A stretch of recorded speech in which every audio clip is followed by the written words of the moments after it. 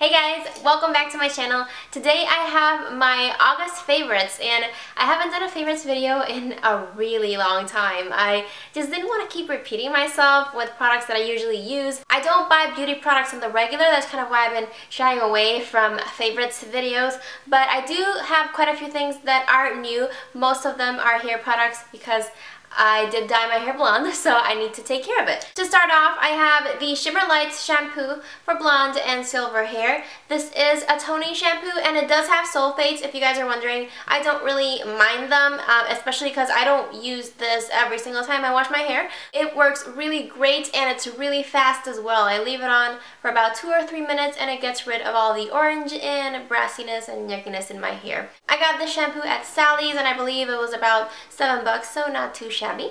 Next I have a deep conditioning treatment. It's by Aussie and it's the 3-Minute Miracle Moist. I have no idea how I hadn't heard about this before. It's amazing. It's like a holy grail product. It smells really good. It leaves my hair really soft. If I want a very deep conditioning session, I'll just put on a cap and I mix this with the Shea Moisture Smooth and Repair Nourishing Hair Mask, and this is my other favorite.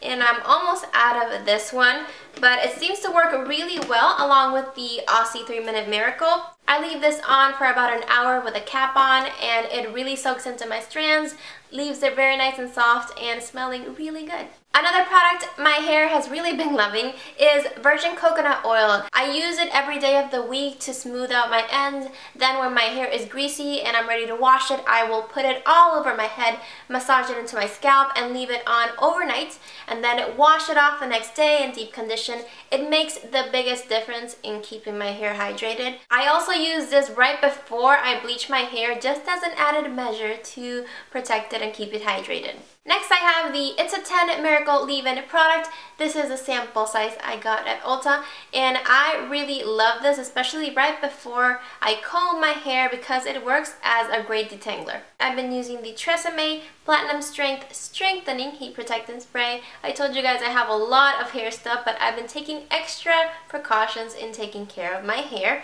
This I like because it not only protects from heat damage, it also strengthens the hair, and bleached hair can tend to be really weak and brittle, so the extra protection is always nice. Next I have the Josie Maran or Josie Maran Argan Oil Hair Serum. This is a sample I got at Sephora. It's a very thick oil, I'm not sure if you guys can see, but I do use this every day as well along with coconut oil. I use a mixture of oils to keep my hair hydrated and I only concentrate it on the ends because it's very thick. My last hair item is the Conair Hot Rollers and they look like this.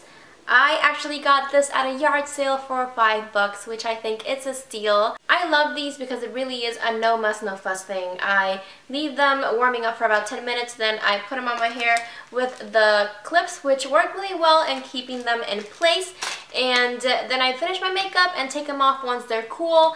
And I think it's a more gentle way of curling your hair or creating waves than using a curling wand.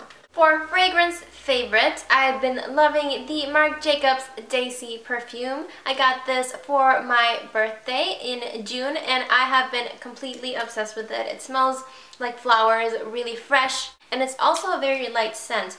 It has some sweetness to it other than floral, but it's fairly light. It doesn't feel heavy. It doesn't give me a headache. For makeup, I just have a few things. My obsession has mostly been hair stuff. First, I have the Nivea A Kiss of Milk and Honey chapstick. This is my second tube. I just used one up. This has to be my favorite chapstick. It looks like this, kind of like honey. It smells really nice, kind of a natural honey scent. I've been using this at morning and at night right before I go to bed, and it keeps my lips hydrated. For eyeshadow, I'm pretty sure you all know I've been loving the Urban Decay Electric Palette. I've been using this a lot more than I thought I would. For some reason, I really don't think these colors are not wearable for every day. I use them a lot for a bright pop of color underneath my eyes. I use them combined. I use them as eyeliner. I will be using this palette as much as I can before fall colors start rolling in. For mascara, I've been loving the Voluminous Miss Manga. This stuff is amazing. I think I like it better than Maybelline's The Rocket. It's a very flexible brush. It's a really great mascara. I highly recommend it. It is a dry formula, so if you guys like more wet formulas, I would go with Maybelline's The Rocket. Since I changed my hair color, I've kind of had to change my whole brow routine. I love the Anastasia brow products, but currently I have Brunette in the Brow Wiz, and I have the little brow duo in Brunette as well, I believe.